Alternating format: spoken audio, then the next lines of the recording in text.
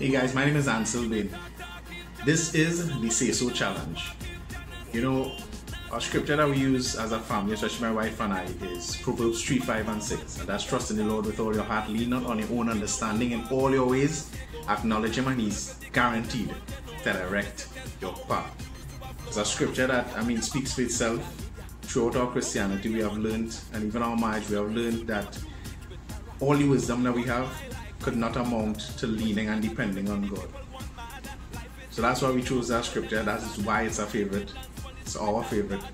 So this is the Say So challenge. I want to challenge at this time Randall Rodney. I want to challenge Wendell Bompart. And I want to challenge Jermaine Seeley, DJ Grace.